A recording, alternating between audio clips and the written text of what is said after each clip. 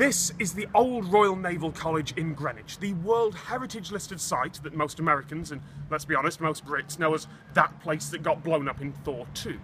But that blowing up would have been a heck of a lot different if it had happened a couple of decades earlier. See, for many years this was a working Royal Navy training base. That's why it's got the name Old Royal Naval College. That's not centuries ago. There were sailors being trained here up until the mid-90s.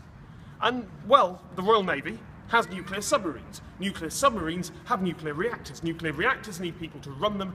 And so what do you do if you are the Royal Navy and you need sailors to run your nuclear reactors? Well, you build a nuclear reactor in the basement of a 17th century building just miles from the centre of London.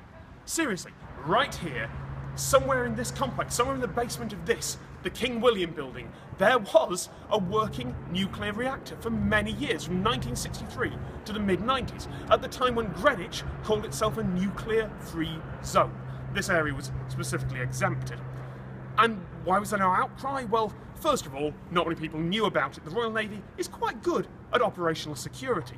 And secondly, well, despite the words nuclear reactor being quite scary, it was only a tiny reactor. It produced 10 kilowatts, that's enough to power about 5 electric kettles. And the amount of fuel and waste it produced were actually pretty tiny. There would never have been a Chernobyl here, but well, if Thor had invaded a couple of... I don't know what Thor did, I haven't seen the movie. If Thor had invaded a couple of decades earlier, who knows? There might have been a bit more radioactivity to power his hammer. Like I said, I haven't seen the movie, I don't know what his hammer is powered by. This is the first of the videos powered by the things you sent in. Thank you very much to David and Oli, who tipped me off about the reactor in the middle of Greenwich.